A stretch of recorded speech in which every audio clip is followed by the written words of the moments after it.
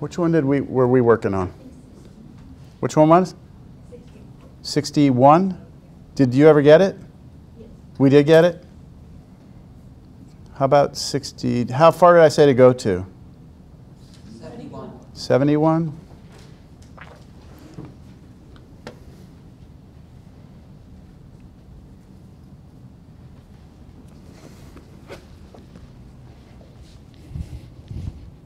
Yeah, let's do 61. 61 is pretty bad. Tangent theta, this is number 61, plus secant theta minus 1 over tangent theta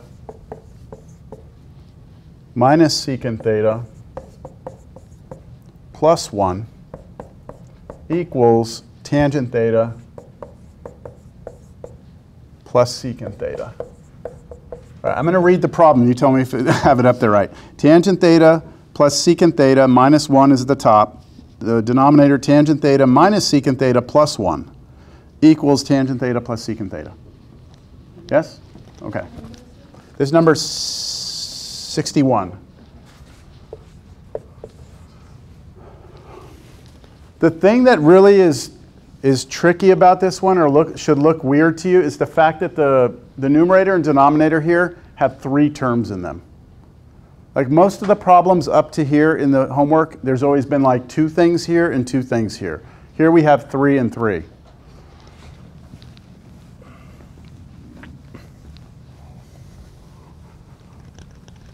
So on this one, would you like for you to guide me, or would you like me to just go through? Hmm? You like to watch me struggle? You doing it? Just like, let's see what's happening? Okay, so give me an idea then. Can we turn secant theta minus 1 into tangent? Almost. If it was secant squared, we could, right? The Pythagorean identity is that secant squared theta minus 1 is tangent squared theta, but you have to have secant squared. And you can't just square it. You can't just be like, oh, let me just square that, right? Tangent and secant have the same denominator of cosine, so I want to change everything into sine and cosine and merge. I like that idea. So you're saying, again, kind of like, let's change that to sine and cosine, sine and cosine for everything, and then those two might merge together? Yeah, we'll get sine plus 1 over cosine, then minus 1. Do you all see that as a reasonable way to go? Yeah. Change everything to sine and cosine? Because this is sine over cosine, that's 1 over cosine. This is sine over cosine, then minus 1 over cosine. So maybe we get a common denominator? I don't know. Okay, let's do it. I'm going to rewrite it. This is sine theta over cosine theta plus 1 over cosine theta. That's secant theta minus 1 over, and then sine theta over cosine theta, and then minus 1 over cosine theta, and then minus 1. Plus 1. Oh, plus. Oh, thank you, thank you, thank you. Paying attention, thank you. Okay. Now, you said you want to do that because you want to put these together? Or like you could put them together? Would you all like to put just these two together? Or do you want me to do a cosine over cosine here so that they all 3 have a common denominator and put them together? I don't care. Or just, you tell me. I don't know. Let's do basic. You want just this stuff first? Yeah. Okay, so if I put those together, it will be sine theta plus 1 over cosine theta. Then I still have minus 1 out here. And then over, here will be sine theta minus 1, but over cosine theta. And then I have plus 1 out here. Y'all see all I did was just put these two together and put those two together because they have the same denominators. Now remember, we're trying to get to the right-hand side, which has tangent and secant in it. All right? But, I mean, that's okay. What now?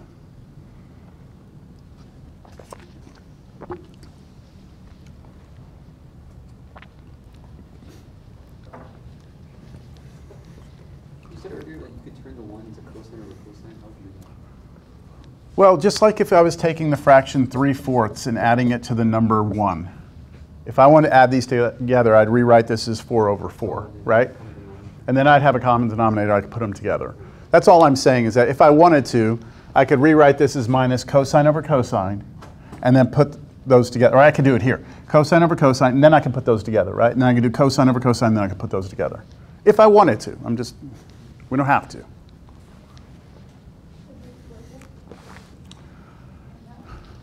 I can't flip until this is all together into one fraction. Then I could flip. So then, should we do what you said? But if you want, we can do that. I'm not. Then we could flip it, yes? You all want to do that? Yeah. Okay. So I'm going to rewrite this as sine theta plus 1 over cosine theta. Then minus, I'm going to take my time, cosine theta over cosine theta, and then over sine theta minus 1 over cosine theta, and then plus cosine theta over cosine theta. Bless you. And then I can now put those two together, right? Because they have the same denominators. All right, well, I'll see y'all on Tuesday. Y'all have a good one. All right, thanks, sir. Yep. I'm just kidding. Oh my God. Sine theta plus 1 plus cosine theta over cosine theta over sine theta minus 1. You've missed nothing, so don't worry about it. Yeah. All right. That's it.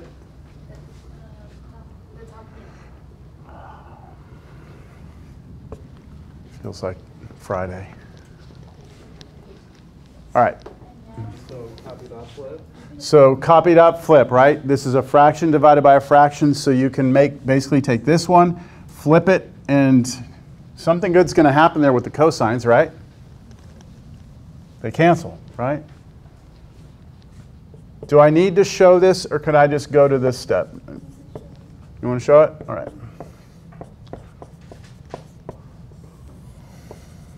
So there's the top. I'm keeping the top the same. And then I'm multiplying by the reciprocal of the bottom. So this is the whole like keep dot flip thing.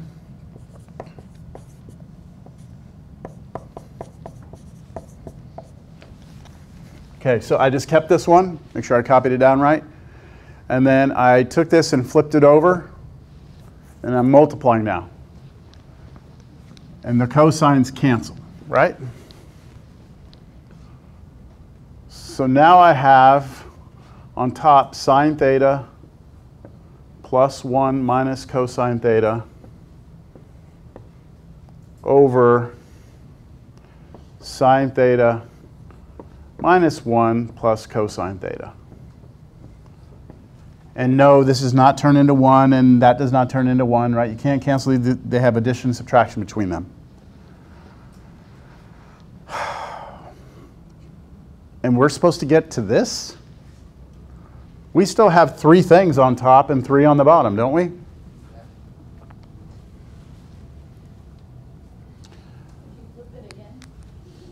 Well, I need a fraction to flip. I don't really have anything that I can like do a keep dot flip type thing.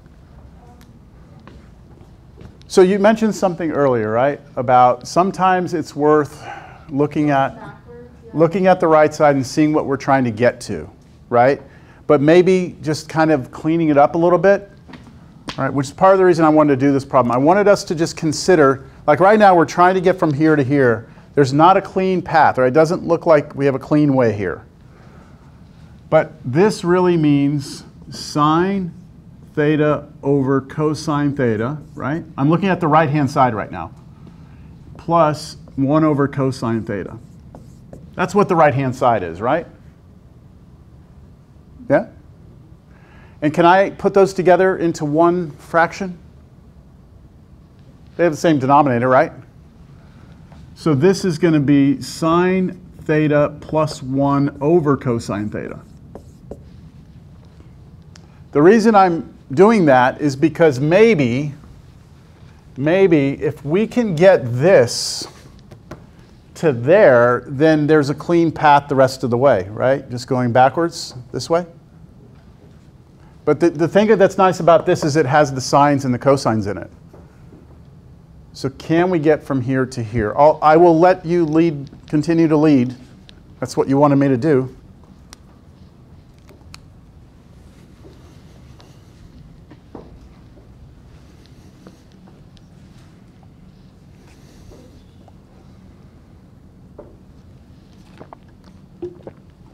Any ideas here? Yeah, go ahead. So I want to try and get the cosine on the bottom by itself. So here you have a sine. Uh-huh. Would there be a way to multiply by sine theta plus 4? By the top and bottom? That's exactly what you do. Good job. Yes. So look, here's the deal. Right now, I mean, honestly, looking at this, being completely frank with you, this looks like we have done not much. I mean, because we still have 3 terms and 3 terms, right? And I'm trying to get to this, right? And so I can say to myself, look, I need at the end of the day to have a sine theta plus 1 on top, right? I'm going to need that.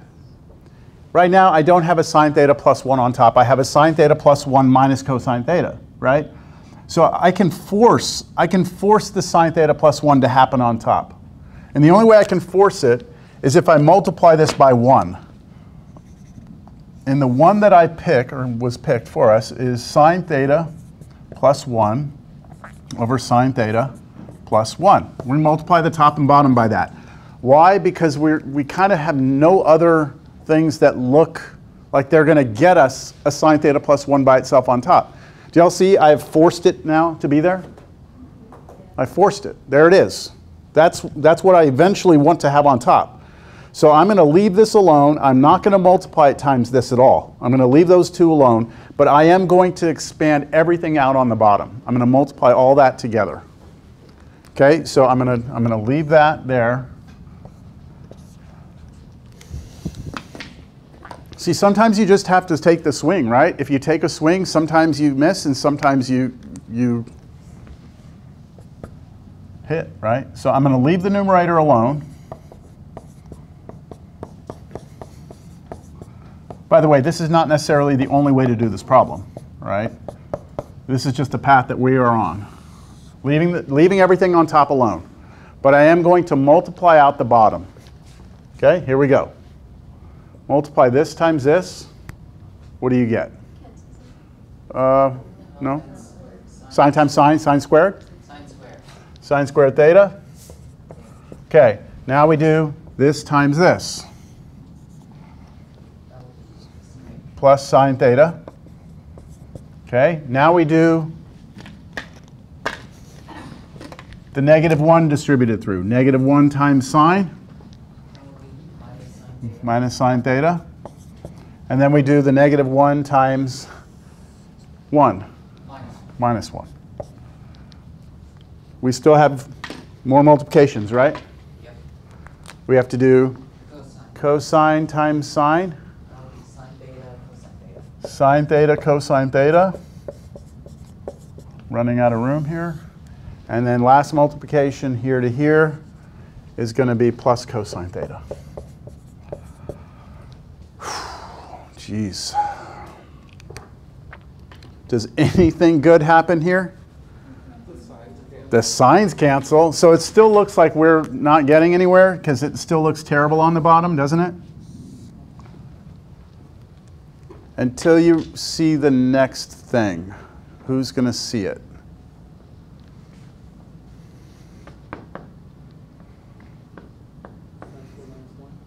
Sine squared. Oh, so you're looking at the sine squared minus 1, the whole thing together? Yeah? I know where you're going with that. But could we just, how could we rewrite this? Using a Pythagorean. 1 minus cosine squared, right? We could, yes? Is that all right if I do that? Yeah. Is everyone okay with me taking this and rewriting it as 1 minus cosine squared? All right, let me do that.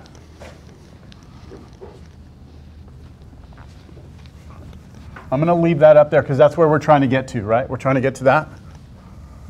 So here's where I am. On the top, I have sine theta plus 1 minus cosine theta.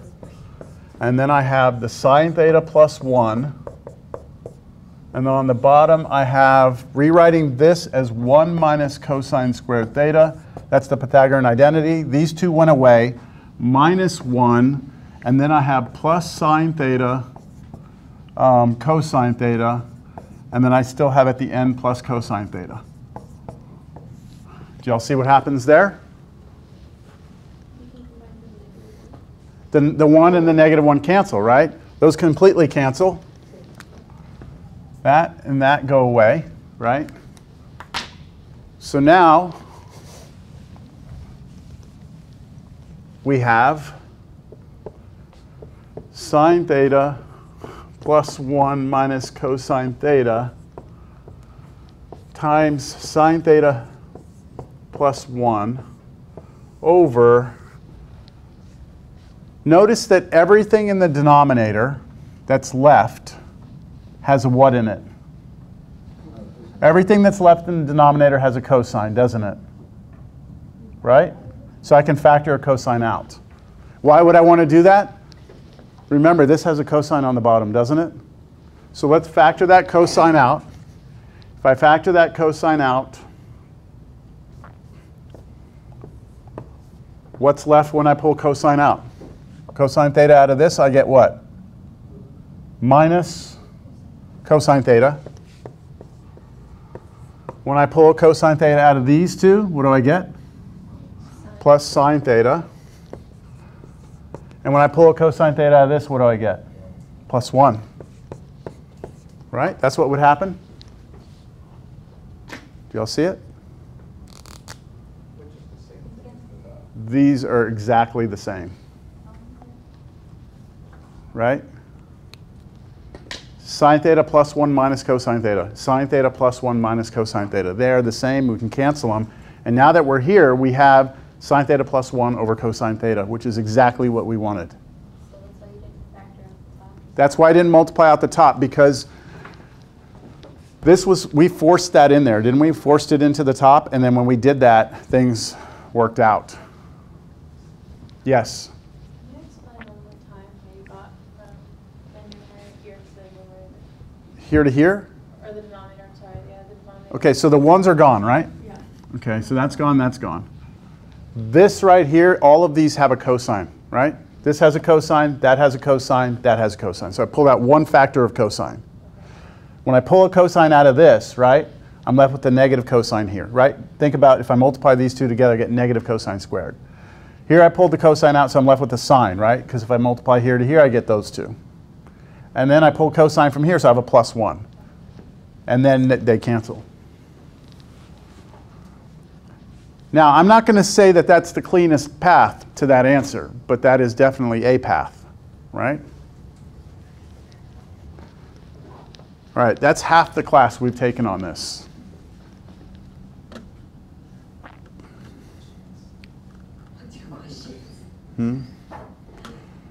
Yeah.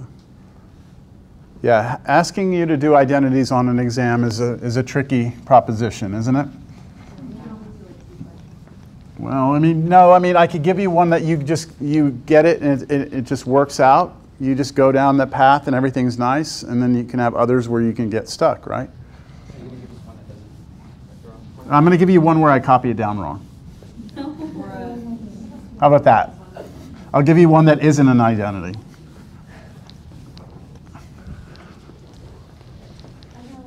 All right. Any last requests? We're going to leave this section behind. Anything else on this? I had you go up through what? 70? 71? Okay. Let me do this. I had pulled up a test. I had pulled up an exam. Where is it? Oh, there it is. Okay, I had pulled up an exam, and I had a couple of identities here on this old exam.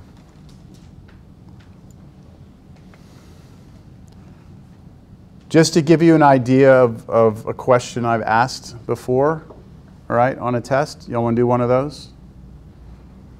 I have like a couple here, but this will be it. This will be the last thing we do. Secant theta over that one's, no, that's cosecant x minus 1 over cosecant x plus 1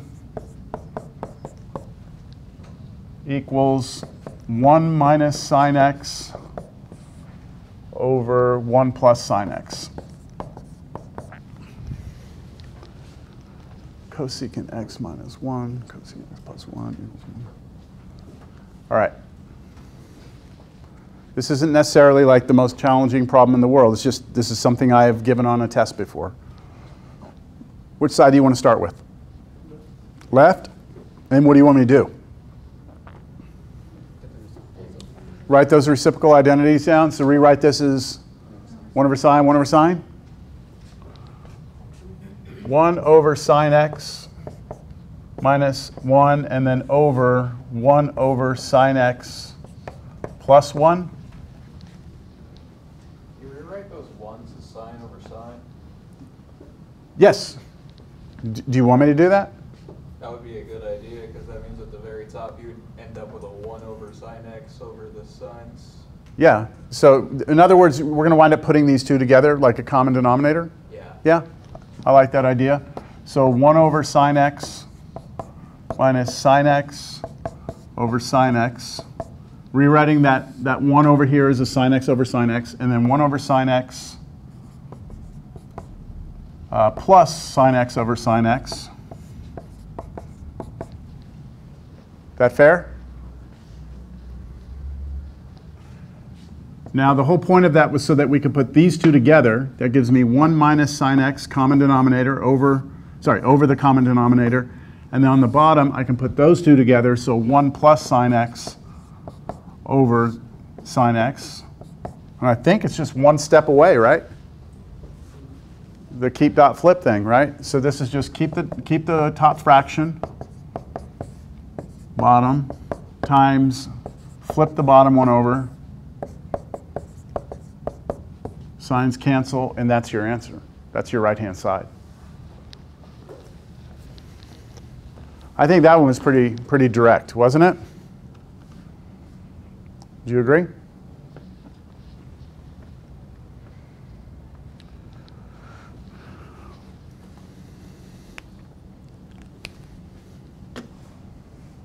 All right, we're moving on.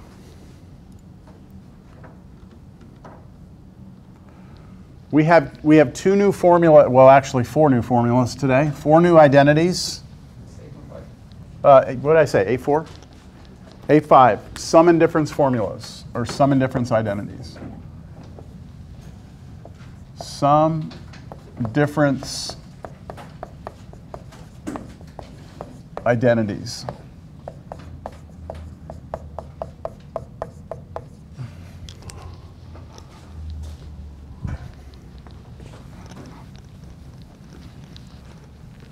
Okay, so I want to write something down on the board just to get us started with this idea. If I write this down, 4 times x plus 2, or let's say x plus 1, all right? And I ask you to multiply this out, you would distribute the 4 through like this, right? And you get 4x plus 4. That should be simple, right? Algebra? All right, if I write this down, sine of x plus 1. Do you treat the sine the same way you treat the 4 here? Is the sine like a number that can be distributed through the parentheses? So my question is, does this become sine x plus, what would you say now? Sine.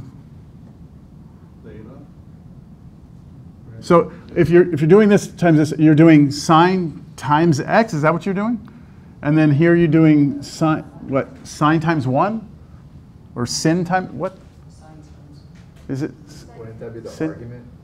Yeah, you can't do this shit, is what I'm getting at. This is totally illegal, all right? And the reason it's illegal is because sine is not a number, okay? So we don't treat it like a number here where we distribute through parentheses. Sine is a function, and the thing inside here is the argument. It makes no sense to pass sine through the parentheses. This isn't a number. You understand what I'm saying? So this is completely wrong, all right? I'll give you another example of what I'm talking about here. If I write sine x right now, divided by x, can I cancel the x's? Can I? Is this x being multiplied? Is there multiplication right here between this and this? No, it's sine of x, right? This x is the argument of this trig function. So if you did cancel it, right? If you did, what would be left? If you did that, what would be left? No. A sin. That's a sin. You see what I'm saying? That is a sin to do this. I don't make these jokes up, okay? Right? This is completely wrong. Because you cannot... If I just write this on the board right now, that makes no sense. The sine function must have an argument to it. It must have something in it, right? The angle that's going in. Whatever that angle is, if it's x plus 1, you cannot distribute through. It does not behave like a parenthesis, like over here. It's one of the biggest mistakes I see with students, is they want to treat anything inside the sine function, if there's multiple terms in there, they want to treat this like they can just distribute it through. You can't, all right?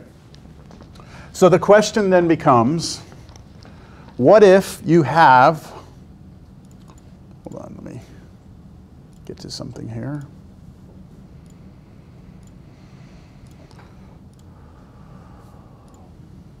There it is. There. So the question becomes, what if you have sine, and inside of the sine, I want to use the same notation they use, you have some angle alpha plus some angle beta. Then the question is, what does this become? What is this? Right? That's the question. What does this become? Well, I can tell you what it's not. This is not sine of alpha plus sine of beta. It is not that, because what you're doing there is you're trying to distribute the sine through. Not allowed, okay? So I'm going to tell you what it is, all right? And all these formulas, you know your formula sheets that you're allowed to have? These are on there, all right? So you don't have to memorize these. But here's what it is. It's sine of alpha cosine of beta plus, I want to do it the way they do it. So sometimes the order is different on different formula sheets. Yeah, they do the cosine. So cosine alpha sine beta. That's the formula for it. Now, I could go through the proof of this and show you why this is true, and maybe I will at some point if we have enough time left over. I can draw the triangles. I can prove that this is true. For now, I'm just going to have you take this on faith for now, all right? So if you ever want to take sine of an angle plus an angle, two angles added together, you want to take the sine of that, what you do is you take the sine of the first angle, multiply times multiply that answer by cosine of the second angle, add to that cosine of the first angle times sine of the second angle. That's the formula. So, for example, if I wanted to know what sine of pi over 3 plus pi over 2 was, what would that be according to this formula? Sine of pi over 3, cosine of pi over 2. So all you're doing here is you're recognizing that this is like the alpha and that's the beta in the formula. You're just plugging in, right? So sine of pi over 3 times cosine of pi over 2 plus cosine pi over 3 times sine of pi over 2, right? According to the formula, that's what it is. Just plugging in and chugging out the answer, right? Any questions there? So where exactly is the cosine coming from? I just don't know. That's the formula. I'm telling you that's what this is. You are believing this. Okay. You're believing this to be true, all right? I might prove it next time if I have time. If I feel like we have enough time, I'll prove this. Okay? All right, now, in this case, hold on. Do we know these values? Do you know sine of pi over 3? Do you know where pi over 3 is? 1/2. Do you know what the y-coordinate is? 1/2. Is it? What is it? Pi over 3 is this one, right?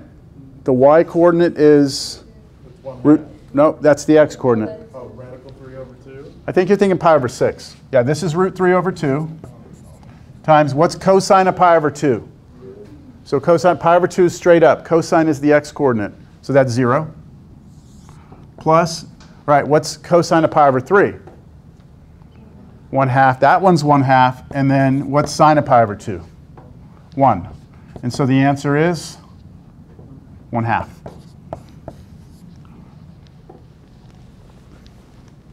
Questions? Yes? How do we what?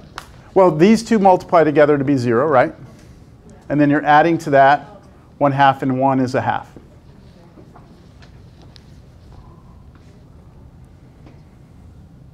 Let me give you another one. Can I erase? What is sine? What is sine of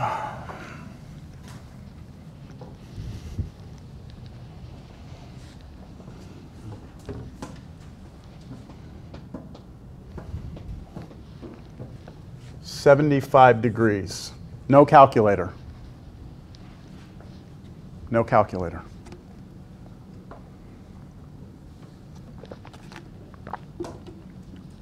So you're sitting there going, well, why are you giving me this when the formula had two things being added together? Right? Well, 75 is not a common angle, right? However, what is it? What two angles added together? 30 and 45. Those are two angles you do know, right? So you could rewrite this as sine of, now do you want me to do 30 first or 45 first? 30? Okay, 30 degrees plus 45 degrees. Do you all agree that's sine of 75? And now I can use the formula because 30 and 45 are common angles and I know the sine and cosine values. So this would be sine of which angle? 1/2. Well, okay, but the angle's 30, right? We're going to do sine of 30, cosine of 45, and then plus cosine of 30, and then sine of 45. Wait, yeah, there we go. Right, that's me just plugging in the alpha and beta into the formula. Okay, now you can tell me. What's sine of 30? 1/2. 1/2, thank you. 1/2 times cosine of 45? Radical 2 over Root 2 over 2. Okay, plus cosine of 30?